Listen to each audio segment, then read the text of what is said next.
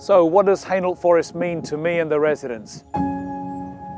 It's a fantastic place to come, a safe haven, and we found that out through the pandemic, that this was a place which our residents flocked to.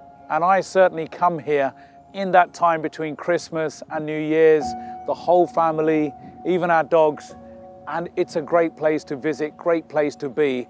It's just paradise here in Redbridge.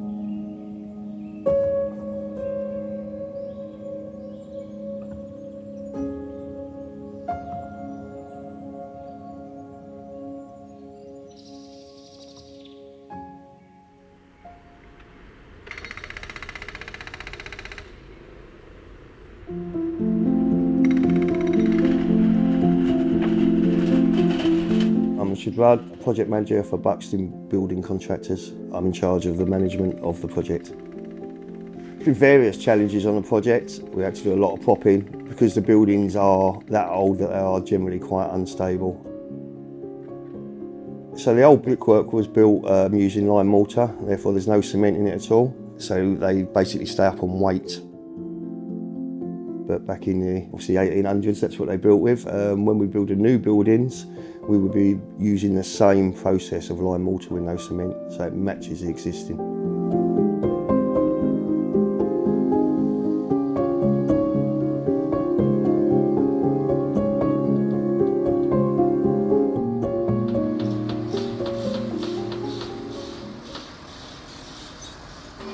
My name is Nathan Jongitsa. I'm site manager for Blakedown Landscapes. We're doing this landscaping to this project. Most of the project is here. This place here is going to be public area, like sitting. It's a long path by the gates, and the fence goes to huge, big play area.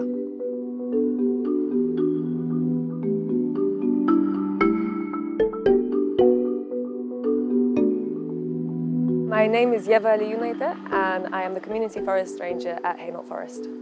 What I'm personally excited about is having a first-class volunteering and event programme here on the forest to be able to provide opportunities for training, for being outdoors, for helping out with the management plan on site. As well as that, I'm excited for the new indoor facilities that will be available and the opportunities that it will provide the wider community through it. Our volunteer sessions are very varied and change week to week depending on what needs to be done on site. These can change between tree planting to forest management. As well as this, when the farm opens, volunteers will be able to be on site, helping the staff take care of the animals. So the changes I'm most looking forward to seeing actually is around the partnership. The Woodland Trust and London Borough of Redbridge both own half of the forest each. But there's a real opportunity now, in a time where we're facing a twinned biodiversity and climate crisis. Our UK wildlife has never needed us more. So what an amazing time for the two organisations to come together and really make a difference. It's a fantastic opportunity.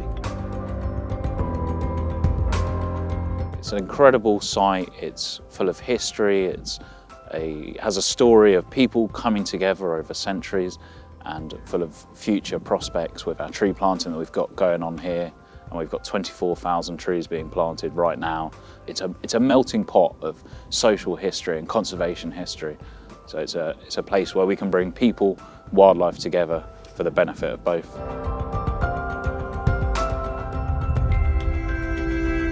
The changes I'm looking forward to is the fact that we can regenerate, we can pick up new ideas. We got the barns being renovated behind me. We got the new visitor centre. And of course, the money will really uplift the forest. A little bit of regeneration will mean that the forest itself will deliver more for the residents, particularly future generations, children, schools will come here and really be able to enjoy the wildlife which is here on offer.